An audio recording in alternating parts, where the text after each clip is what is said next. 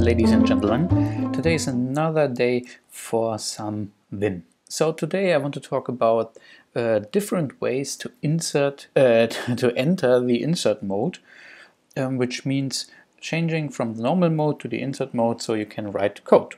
So the simplest way is the I key. So you type I, switch to the insert mode, see below the left corner, and now you can just start typing anything you want.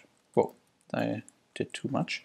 So yeah, I just type, everything's fine. You start typing in front of the big block cursor, see? Then there's the capital I. This means you start the insert mode at the beginning of the current line. This is really helpful, and you will do this very often. So the counter to the I is the A key, which means you hit A and insert after the current letter or where your cursor is. So article and more title. Yeah, there's also capital A, which means you might guess it, after the line, at the end of the line, you enter the insert mode. Also very useful. So next up is the R key, which stands for replace, which means you can replace a single letter, R and B. Now you switch the Q to the B with a simple R. Nice and easy. There's also the capital R. You might see a system here. Capital R means you replace everything which stands in your way. Now undo this, and this is useful, but me personally, I don't use this very often, but remember, capital R, replace everything that stands in your way. Then we have the C command, which stands for change. You can hit C and any letter.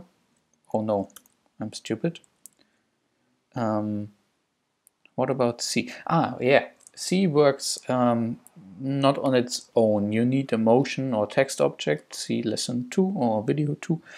So you can say change C, W for word, and now you can change the word, which means you basically did erase the word and start typing, which is kind of delete and also insert.